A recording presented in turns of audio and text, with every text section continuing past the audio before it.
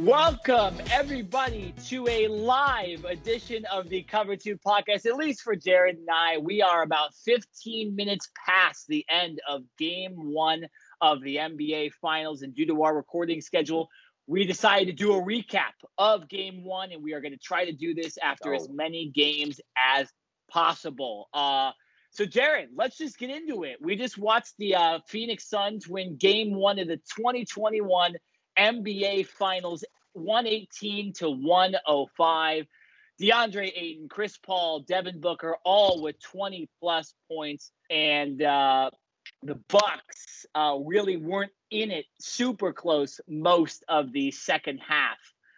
So, Jared, just your first initial thoughts. Let's get into the NBA Finals. Game 1 is over. The Suns are up 1-0. Your thoughts? Chris Paul, baby. I mean, he's so far the MVP. It's only been one game, but a lot of people, especially Suns fans, want to crown him right now. Has 0 points, puts up a donut in the first quarter, and then from then on, what did he score? 31. 12 from 19 from the field, 4 for 7 from 3. I mean, he was the orchestra leader, right? He was the captain out there, which he normally is. But for playing 16 NBA seasons and this being his first NBA Finals, obviously, I think this meant a little more to him, and this team just from the get-go, man, they could not miss shots, right? They came out fired up, and I think their youthfulness shows, right? We've talked about this before on this podcast. I think the Suns have a great mix of veteran guys like Chris Paul, like Jay Crowder, and then that youthful mix of Cameron Payne, and obviously Devin Booker and DeAndre Ayton. And so they gel so well. Even head coach Monty Williams, during one of the timeouts when he was getting interviewed, he's like, I don't even want to get in Chris Paul's head. He's like, I'm not even really telling him much. Like, Chris Paul is and kind of doing whatever he wants out there, whatever he feels best, right? So Monty Williams, as a coach, he's just sitting back and just chilling. He doesn't really have to say too much because Chris Paul is that good of a leader on the court. So, to me, this game was about Phoenix, and let's give credit to the Bucks for coming back. They were down by, it was either 18 or 20 points at one point in the third quarter, and they kind of stayed in it, right? They could have very easily given up and said, hey, we're going to get ready for game 2, but they fought back. So credit to them, but not only just about the Phoenix Suns, it was about Chris Paul making a statement that he's been waiting 16 years for this, and he wasn't going to let this game slip away. Yeah, Chris Paul, the most impressive player in this game so far. Like you mentioned, 32 points. That is not his forte, getting that many points in a game. 9 assists, almost getting that double-double. And perfect from the free throw line, 12 and 19 from the field, like you said. I want to take apart the Bucks a little bit because now I know that they're coming off, not as many days off as the Bucks, and we can talk about that a little bit maybe at the end of this segment, why the Western Conference just for some reason played the exact same amount of games but got more days off. I don't think that's fair to the Milwaukee Bucks. They should have realistically made this series every other day. And, when the Suns-Clippers series ended, the Milwaukee Bucks were only in Game 4, and there was at least going to be 3 more games. So I do think the NBA screwed them over a little bit, but coming into this game, they had played very, very well without the Greek freak, Giannis Antetokounmpo. They announced about 30 minutes before the game that Giannis was going to come back, or Giannis, excuse me. I've been pronouncing his name wrong for a very long time. I finally figured out you just pronounce it with a Y. It's super easy.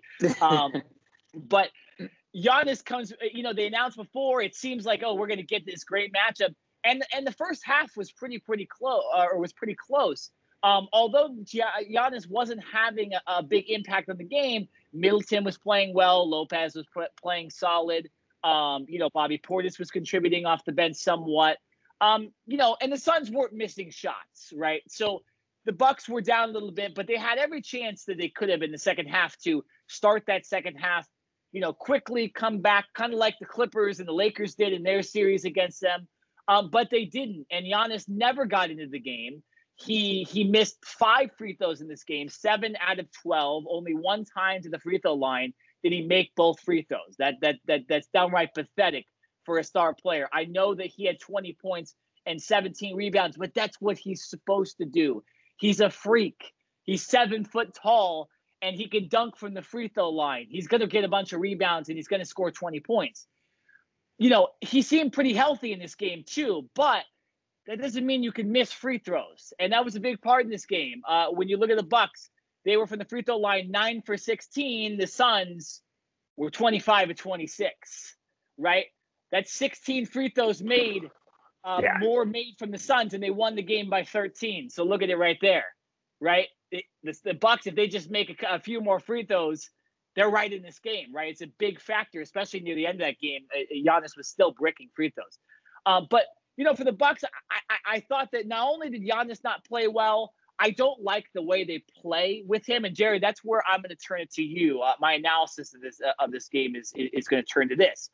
What do you think about this whole dynamic of the fact that the Bucks won the last 2 games against the Hawks without Giannis? Now, I know Trae Young was hurt and didn't play in one of those games, but without Giannis, they played better. They won both Game 5 and Game 6 in the Eastern Conference Finals. And then tonight they looked a little clunky with Giannis in the lineup. What are your thoughts on this weird dynamic of almost the Bucks playing better without Giannis? I'm glad you brought that up because I was going to talk about that after you were done. So, and I think it was Mark Jackson who brought it up in the third quarter when this actually happened. The Bucks were obviously down by double digits. They needed a spark. It looked like this game was getting out of hand.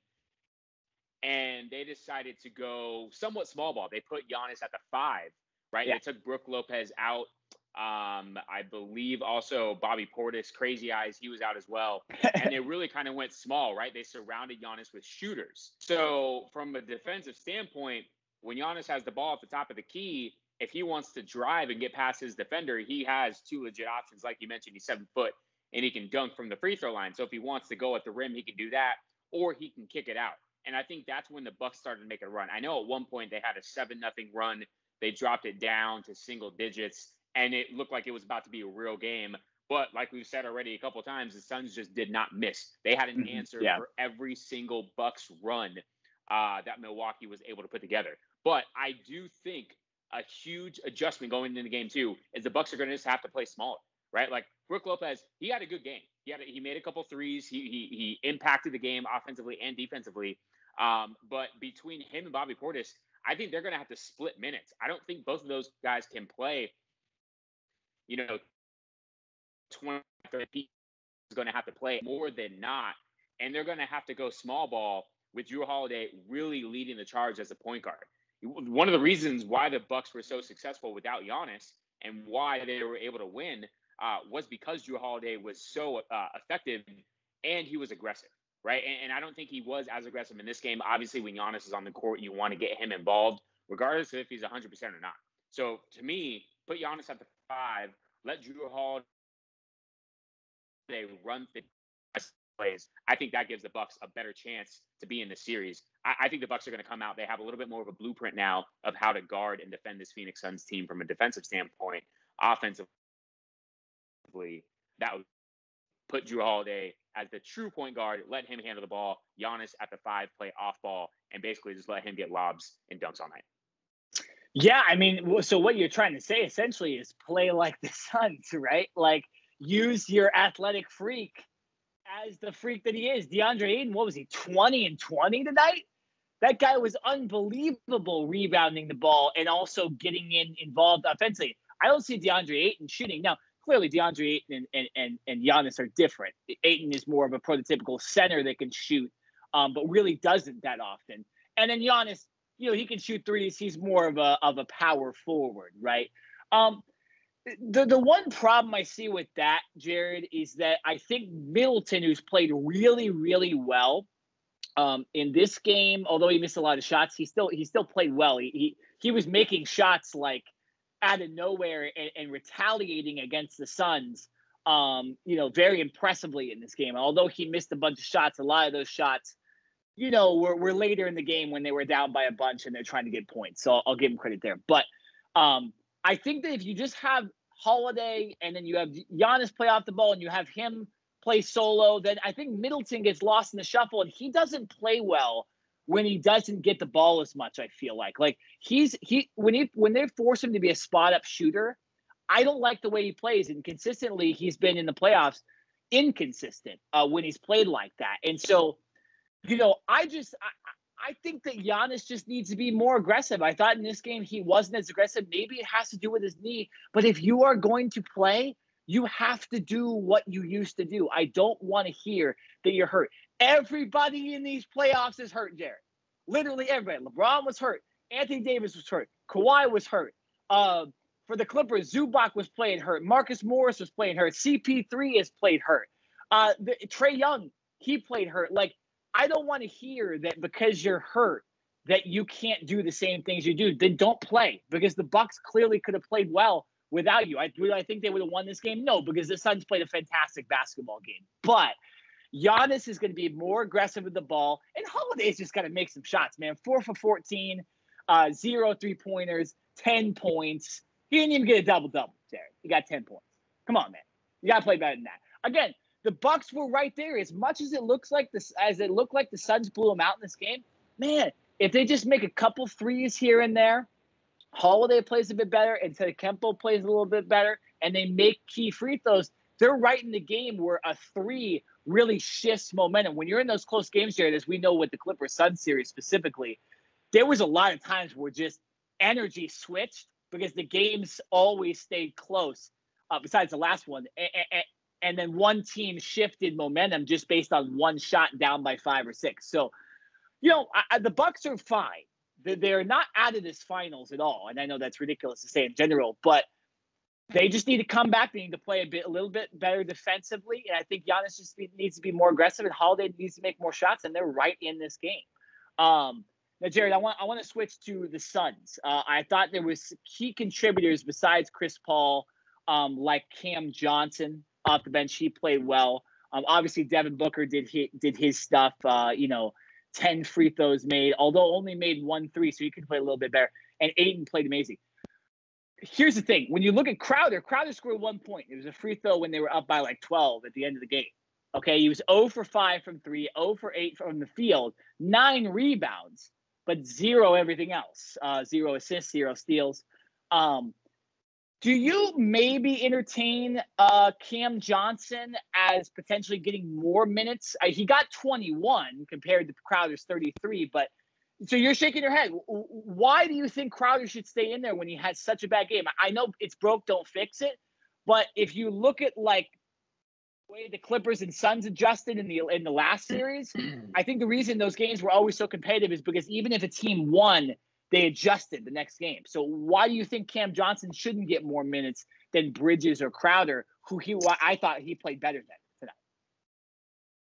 Well, a couple reasons. One, it's one game, right?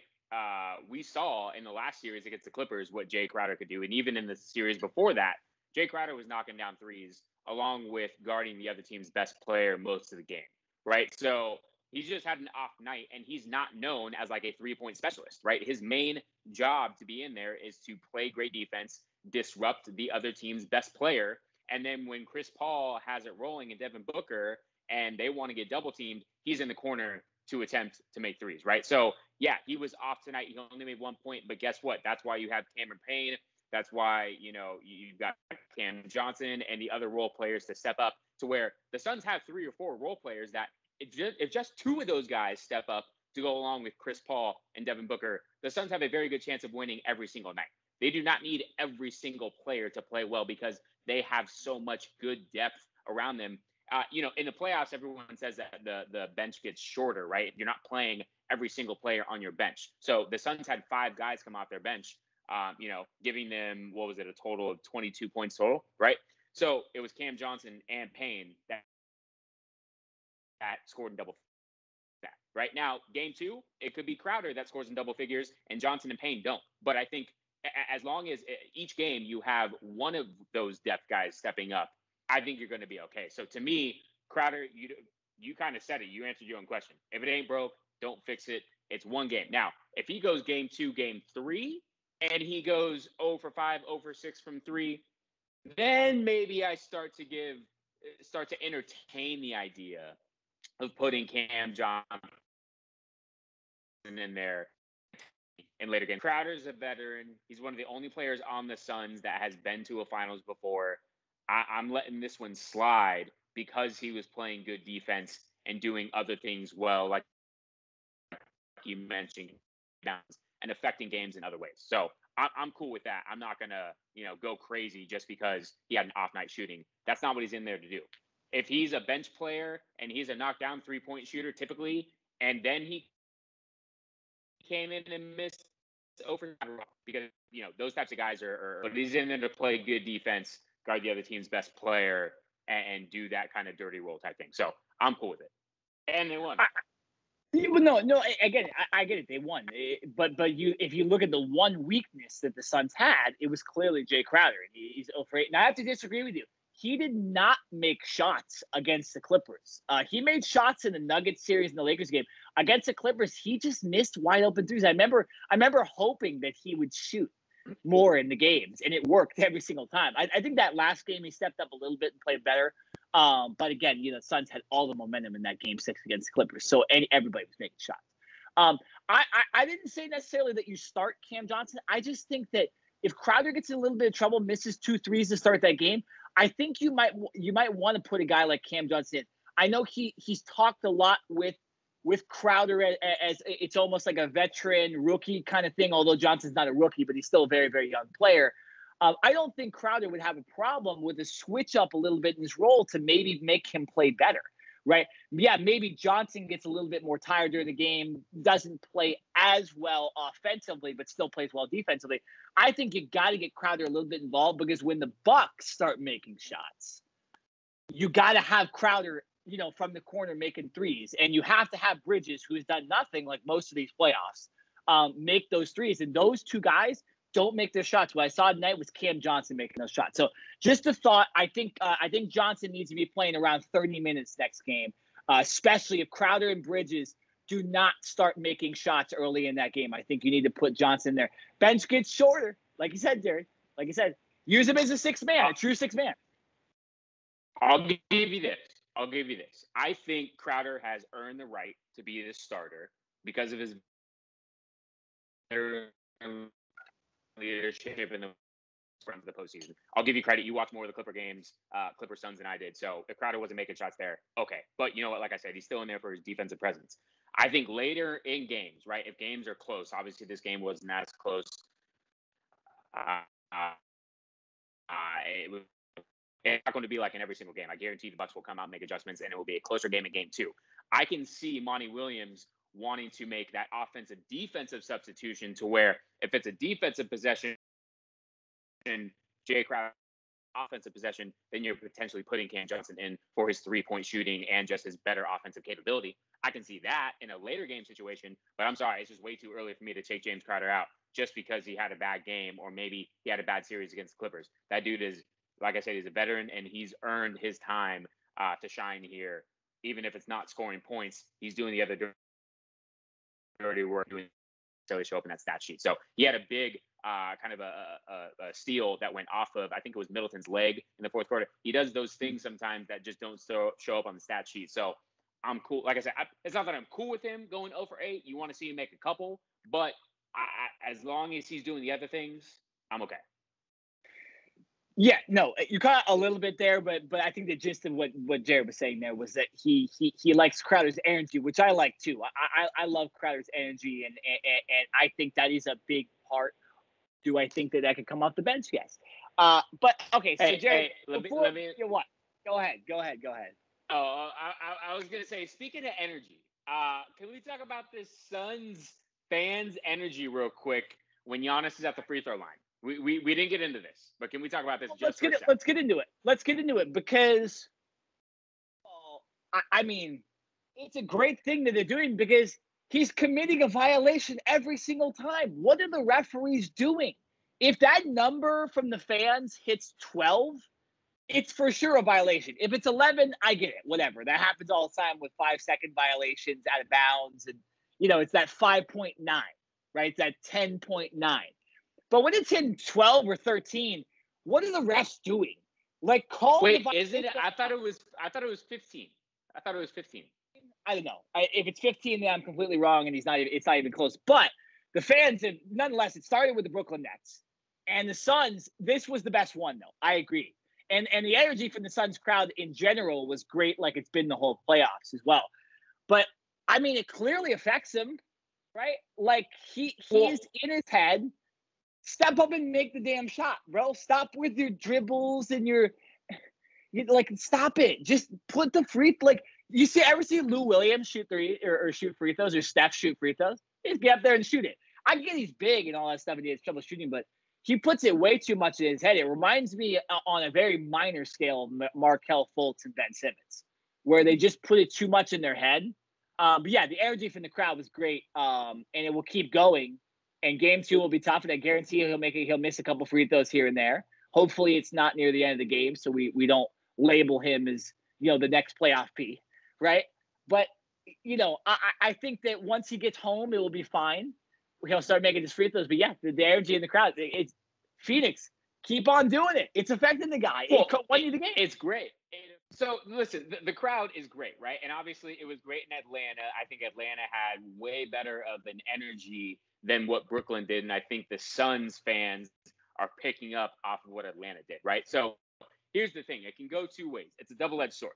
On one hand, like you said, Giannis is in his own head, right? The fans are kind of counting him down, and he's like, oh, man, if I miss these, they're gonna get on me even more and more, right? But on the flip side, I think he could use that to his advantage, right? He now should never, ever get a violation again as long as fans are counting him down, because he can literally sit there, and when the fans are 11, he knows he's got to shoot it, right? Before the fans started chanting, he didn't necessarily, I don't had his own clock in his own head, right? The referees obviously were counting, and when it got to, I think it's 15, maybe it is 12, I could be wrong as well. But whatever number it is, whenever it got there, then the referees were just blowing the whistle. So Giannis was probably never actually thinking about the clock in his own head.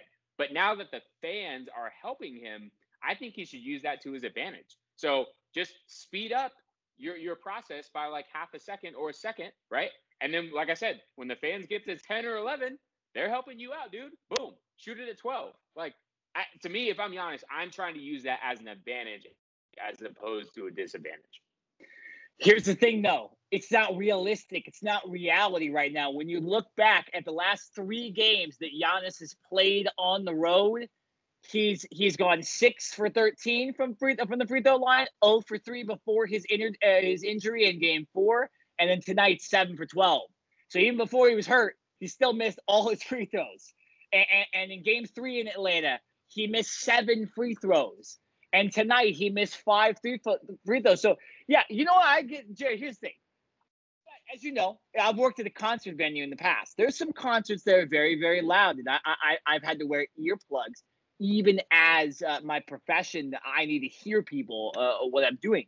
But is there any chance that Giannis maybe on the road in game 2 could every single time he goes to the free throw line have like the equipment guy give him 2 earplugs and just take them? Is that allowed in the NBA? Can you do that? Can you put earplugs in your ears at the free throw line, and then he can just toss them and get rid of them right after the second free throw when he makes both? Because I'm sure he'll start making free throws. Are you allowed to do that? I don't know. Remember, we're spitballing. This is 15 minutes after the game. I'm not doing any research on this. But could he put earplugs in his ears after every single time he goes to the free throw line? You have a break. It's possible. I'm gonna say no. I'm gonna say no. It's not the worst idea. You can wear a headband. You can wear a headband, but you can't wear earplugs. That makes no sense. Come on, get the sweat out of your eyes. Just wear a headband and then just pull it down to your ears when you're shooting free throws, and then when you're done, just boom, pull right back up. No, but okay, but in all reality, Jared, it's just not realistic. He can't make free throws. Could he use it to his advantage? Yes, but I just think it affects the guy. I think he's one of those playoff guys that gets affected by this, and he took it too far with the time, and now the fans are messing with him. And all he can do, realistically, in my opinion, is just start making free throws until he makes like 10 out of 12 in a game on the road, like in game 2. I don't think it's going to improve. I think he's in his head, and he just has to bury these free throws and figure out a way. Yeah, whether it's using your tactic of just using the fans to your advantage and mocking them after you make them, right? that will shut up the crowd real quick. If you go 4 for 4 and then you start telling them to get out, like maybe you should do that, right? I don't know, but the reality is the last 3 games and the 3 biggest playoff games on the road of his career, realistically, he's gone awful from the free throw line and missed more free throws than he's made. I'm surprised that teams haven't done the hack of Giannis. I mean, I was thinking about that today. I was thinking about on the road, not at home. You can't do it at home. He'll just make the free throws. But when you're on the road, yeah, in those big time moments, and I think they do, Jared. You see, like a lot of times he'll just lose the ball. I remember when we were watching live on this podcast to one of the Nets Bucks games, he just loses the ball because they think they hack at him. They know that he's not going to get as many calls because he's a freak and he's 7 foot tall, much like Kevin Durant, much like LeBron.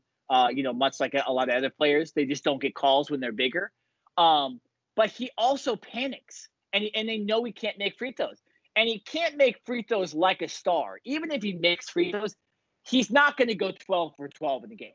But if he misses 1 or 2, that's okay because he's 7 foot tall. When you're 7 foot tall, you can miss free throws. Okay, I'm just telling you that right now. You can miss 1 or 2 here and there, unless you're Kevin Durant. But I just think that. I think teams already employ that. And if I'm Monty Williams, I go to PJ Tucker and Jay Crowder and Mikal Bridges and Cam Johnson. I go, just hack the crap out of him, right? If you can actually get the ball, get the ball. But if you can't, he's going up for a shot, do not let him get and ones. Do not let him put up easy layup. If he's going to dunk, let him dunk. But anything besides a dunk or a 3, you foul him. Foul him. Right? Because he'll just get discombobulated. I'm surprised that hasn't happened already. And I don't know if it's because, like, he's such a superstar. But then again, it's like Shaq was a superstar and everyone hacked the heck out of him. So, yeah, I think if it's a close game, right, and you're right, it's got to be on the road. At home, the fans are obviously going to be for Giannis. So, game 2, and then if there is a game 5 or a potential game 7, if I'm Monty Williams and it's close, I got to think about hacking Giannis because Giannis is going to be on the court, right? As long as he's not fouled out, he is the best player on the court for the Bucks. He's going to be on the court. So you don't have to worry about, like this isn't the Philadelphia 76ers and Doc Rivers, pulling Ben Simmons, even though Ben Simmons is a good player, he just can't shoot at all, right? This is not about that. Giannis is going to be on the floor. You're going to have opportunities to hack him. Hey, it's another opportunity for your boy Cam Johnson to get in the game to potentially get some fouls. There you go. Damn right. We're trying to get your boy on the court. There you go. Jerry, I'll say this right now. This is going to miss a few free throws in the beginning game, and we will see it. We will see it later. We will see it later when it's close. He will get hacked on purpose. Whether it kind of looks unintentional, he will get hacked on purpose later in that game if he misses free throws early in the game. If he starts making them, they won't do it because they know his confidence will get a little bit better. And I think his confidence will get a little better if he just makes his first 2 free throws. He goes 1 for 2, it's over. It's over, and he's going to go 6 for 14. Watch. I'm telling you. He'll go 50% from the free throw line if he goes 50% from his first 2. I'll have to put that on Twitter. I'll put that on Twitter. Giannis will, but if he makes the first 2, he'll have a good game, and the Bucks will win. I'll just throw it out there. Wow. Okay. It's that simple. It's that simple. Speaking of that, we're 30 minutes into the podcast. Let's get some predictions from game 2, and specifically, Jared, how the Bucks can win. Because the Suns, I think if they just do the same thing, they're going to have a very, very good chance of winning, as long as Crowder doesn't go for 0 points again. But, if Paul and Ayton and Booker are all 25-plus points, 20-plus points, right, and they're getting double-doubles left and right, I think it's over, and the Suns will win at home. But what are your reasons for how the Bucks are going to win game 2, and what is your actual prediction for game 2? Well, I've already said the Bucks is that they have to go smaller, right? They kind of have to play into the Phoenix Suns' hands a little bit. Not to say that Brook Lopez sorry, I'm blanking here right now. And Portis, don't play at all, right? I think their minutes just need to be restricted a little bit, and I think Giannis needs to play more at the 5. I think there need to be more shooters around Giannis. Chris Middleton has to come to play, and you got to give the ball to Jrue Holiday and really let him be the true point guard, because there are times where Giannis is dribbling the ball up court. We saw that in the first quarter of this game. I think when Giannis looked his best right? I think he was probably the most fresh there. And he actually, we saw him go down the court and get some and ones and that type of thing. So I think Drew Holiday needs to be the true point guard. Giannis needs to play more off the ball and basically drive an attack or drive and dish. Because when they were doing that for spurts in the third quarter and into the fourth quarter, this game was within single digits and within reach, right? When they were playing more big ball and they had Brook Lopez and Bobby Portis or one of those two guys in with Giannis, when Giannis was playing at the 4, even though Brook Lopez can stretch out and shoot the 3, I think they're more of a liability on defense. They can't necessarily switch. We saw it from the Suns. That's literally all they want to do is switch and get a mismatch, whether it's Chris Paul or Devin Booker. They're trying to get a mismatch with Brook Lopez. Chris Paul was eating him up all night. Obviously, we saw him with 31 points from the second half on. Devin Booker was doing his thing with 27. They lived in that mid-range, trying to get a small on a big and get that mismatch. So if I'm going small to get better mismatches on defense and from an offensive standpoint, get more shooting out there, be able to keep up with the 3-point shooting that the Suns have. Now, I still think the Suns win this game, but I think game 2 is a lot closer. I don't think that this game ever gets out of reach from the Bucks. I think this game stays within single digits the entire game, and it's a lot closer. I'm still giving this to the Suns. Right now, they're just too hot, right? Even though they have more rest than the Bucks did, I just can't go against the Suns right now because I think they are just gelling and playing too well. Jarrett, I had to disagree with you a little bit on the small lineup. I've said that I want Giannis to be more aggressive, but I think you have to keep Brook Lopez in there to try to defend DeAndre Ayton. You can have Giannis defend Ayton, and do I think he's more athletic than Ayton? Yes. But I don't think Giannis is used to guarding a center like that. Really, nobody is. Zubac did a pretty good job some games before he got hurt. But, nonetheless, you can't really stop Ayton every single game. He's going to do what he did today in some games. I just think the Bucks realistically need to play better defense. They need to be more aggressive. Giannis needs to be more aggressive, but this is more about defense for me. Drew Holiday is considered one of the best guard defenders in the league. And the two guards went off for almost 60 points. So you can't have that happen, okay? Holiday needs to play better on defense. Maybe that affected him offensively this game. I don't know. That's one thing. But I think specifically you target Devin Booker because Chris Paul is playing great right now. He's healthy. He's played great the last 2 games. He has the momentum on his side. So let Chris Paul cook a little bit. Let him do it. He's the old guy. He'll tire himself out. I guarantee it. He's had tough playoffs. He had COVID. Okay? Something will happen to him in this next game to where he won't be able to do the same thing that he has the last 2 games when you put all the focus on him. If they can keep Devin Booker under 20 points or at like 20 points and not let him get to the free throw line, have a better chance. And I also just think if you just focus and make Jay Crowder shoot, Mikal Bridges shoot, Cam Johnson shoot, even Cameron Payne. I think that's where you can win this game because Middleton and Giannis and even Brook Lopez will make more shots than Jay Crowder, Mikal Bridges, and Cam Johnson, realistically, unless one of those guys decides to go off, then the series is over, Jared, okay? But I think it's a lot easier said than done. Needs to play more aggressively. If your knee's okay, your knee's okay. Holiday needs to play better defense, specifically on Chris Paul, and you put a person on Devin Booker that can try to stop them, a la Patrick Beverley, okay? And you try to contain Ayton, out-rebound him, demoralize him. I think that's the way. And I think the Bucks will win. I think it will be extremely close.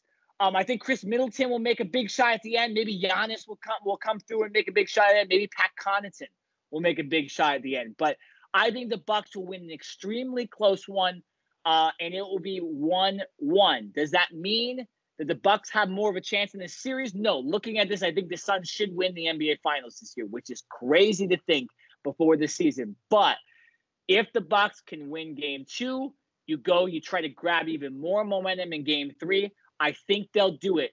But Giannis has got to play more aggressive, make his free throws, and the defensive strategy has to be more focused on stopping Devin Booker and DeAndre Ayton than it is stopping Chris Paul, because Chris Paul will switch and he will cook Brook Lopez, and he will cook Giannis. Okay? But if you can stop the other guys, one guy cannot win you a game. So there you go. I got great offense beats great defense 9 out of 10 times. Yeah, maybe.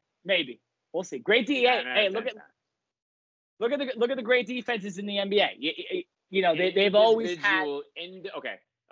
Individual defense, right? Well, I'm not talking about team defense here. I'm talking about individual defense. You're talking about Drew Holiday and or BJ Tucker locking down Devin Booker and or Chris Paul. I don't think they can do that one-on-one, right? I think that's going to be a collective effort. PJ Tucker shouldn't even be playing. PJ Tucker shouldn't even be playing, bro. That guy has an impact on the last 2 series, and it's only because of his toughness that they keep him out here. But that guy really doesn't do that much and can't guard guards. He's just a short forward. It's slow, okay? I don't know who you have try to stop, try to stop Booker, but you just got to have a guy focus on him.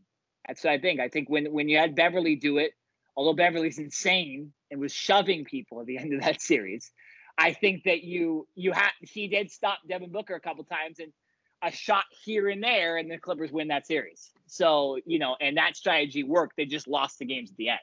So, yeah, that's I'll go with the way the Clippers won and stayed in games. You got to stop Booker, and you got to try to contain Ayton. That's how they played better, and that's how those games were always close.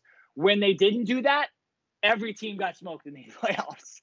The Bucks tonight, the Nuggets, the Lakers, and the Clippers a few games. So there you go. All right, Jared, I couldn't end this podcast without talking about my Clippers. Okay, I got to give my opinion and just let you guys know what I thought about the teams. I know I said I was going to talk about it, but Jared and I had a little bit of difficulty scheduling a podcast right after the Clippers series. But I just want to say, you guys, okay, that I'm very, very excited about this team. I'm excited about Reggie Jackson. Excited about Paul. Stop it, Jared, stop it. I'm sorry. My bad. Go ahead. Your Lakers were eliminated in the first round. I don't want all these Lakers fans talking all this crap, and their team had the same problem and lost in the first round. The same team in the same amount of games. Okay, I don't want to hear it. I'm excited about playoff P in the playoffs next year because he finally stepped up.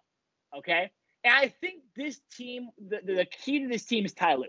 Okay, I said it last year during the pandemic that I thought the problem might be Doc Rivers because there's just something about him. You look at with the 76ers, right? It just doesn't work, right? He doesn't know how to win those big games.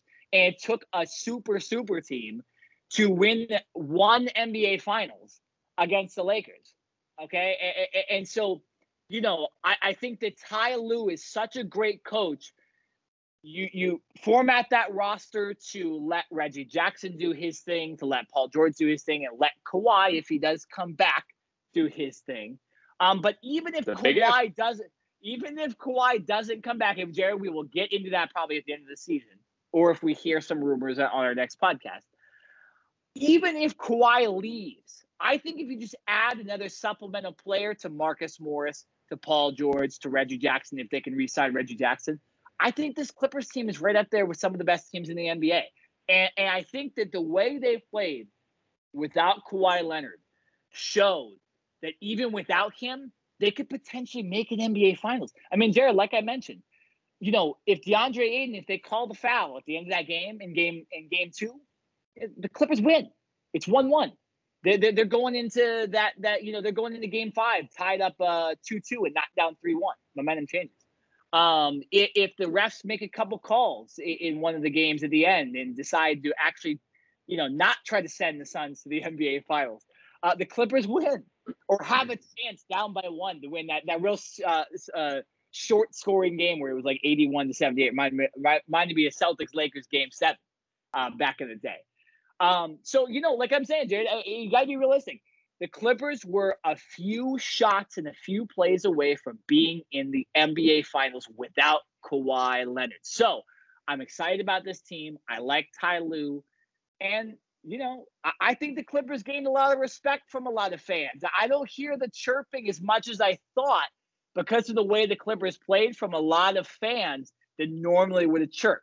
Jared, you were honest and you still chirped, and I can respect that. And that maybe that's why I've been chirping your Cowboys a little bit the last couple of days. But nonetheless, I think kind of makes sense. shut up a lot of people, shut up a lot of haters. Paul George did too. I know he missed a couple big shots here and there and didn't play well in some games, but it happens, right? Giannis doesn't play well in some games. Chris Middleton doesn't play better in some games, but I think they still got a chance. So I'm excited about my Clippers. And here's me saying it. Even without Kawhi, if they can add another top-tier player, not even a star, I think with Paul George, Marcus Morris, Reggie Jackson, I think that team is that team's a NBA Finals team. Can they win against the Nets? Probably not, but we'll just see. Because I think the Nets are the favorite next year. I think everybody escaped them this year with Kyrie and Harden getting hurt. But yeah, so my thoughts on the Clippers is all positive. And like I said, a couple shots here and there, a couple fouls called by those referees. The Clippers are in the NBA Finals, Jared, and they're playing the Bucks. And I think they win Game 1, just like the Suns did. So, yeah, those are my thoughts. Man, hey, let's give them the banner. Let's give them a banner for the first time in their 60-year history, making it out of the second round. Let's give them a banner for almost winning the Western Conference Finals. Let's, proud of them, man. Listen, they made some big steps, some big progress this year. I mean, listen, I will give them a little bit of credit. They did play better than I thought without Kawhi. Without Kawhi, I was like, this team's about to get swept. There's no way they're going to win a game. They did come together and play a lot better without him. I think Ty Lue, like you mentioned, is a big glue piece, and I think he just relates a little more to these players than Doc Rivers does. So I can't believe I'm actually, saying anything nice about the Clippers, but yes, they did surprise me and play better without Kawhi. I think there's a real legitimate possibility that Kawhi is not in a Clippers uniform next year. Now, for a full 82-game season and the playoffs, I'm not so sure that's the best thing for them. But, the early rumors are that it's not a guarantee that Kawhi is coming back. So we will let that play out, and we will see what happens going forward. But the Clippers did play better than I expected. So that's about all I will say to them. They still have not done anything of relevance, even with Kawhi and Paul George going back to last year and this year. They made it to the Western Conference Finals, and they lost. Yeah. It's a great story. That happens. I'm just saying, like, you look at the Clippers, man, they always play better without stars, right? Like, remember that series against the Warriors, that like best Warriors team of all time? And they won 2 games with Lou Williams and Montrezl Harrell, who didn't play at all for their respective teams most of the regular season and in the playoffs, besides Lou the last couple games with Trae Young getting hurt. But, I mean, yeah. I like the Clippers a lot more without the stars. I wouldn't mind Kawhi leaving. If he does stay, though, we're winning the finals. It's that simple. It's finally in his third year. All right. Yeah. We're gonna end this podcast right now. I've said we've already talked about the Clippers way more than we should have. They are done. They are not in the finals. Today's podcast was about the 2 finals contestants. And we're now getting into hypotheticals about next year, about the Clippers winning the championship, which will probably never happen in our lifetime. So let's stick to reality here. Our lifetime. We're young, Jared. That is just not nice. I know. It's a scary thought for you. I know. Hey, I will say this, though. They're at least one more year in Los Angeles, because I think they were going to go to Seattle if they lost in the second round. They were going to get moved to Seattle. God, I wish they would have left. Please go to Seattle. Go to San Diego. Get out of LA, man. Wherever they go, I'm still going to cheer for that team.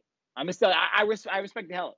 But yeah, so many discussions about Ty Lue and LeBron and Kawhi Leonard on another podcast. But we're going to end this one today. Just wanted to recap and do a little basketball. Our next podcast, we don't know when we're going to record it, Jerry. We might be able to record Friday after Game 2. We will see. But nonetheless, next podcast, we'll be talking about the MLB All-Star Game, either recapping what happened All-Star Weekend, depending on the day we record, or talking about Bonnie being a hitter and pitcher in the All-Star Game. We're going to be talking about Trevor Bauer. Lots of thoughts on that the next podcast, no matter what. Interesting there. And just All-Star Game in general. And whatever NBA Finals games have happened, we will talk about them. So we will have a podcast coming to you soon. But the Game 1 NBA Finals recap is finished. I am Nick Nenad. I'm Jared Smith. And we'll see you next time, guys. Suns up 1-0. Peace.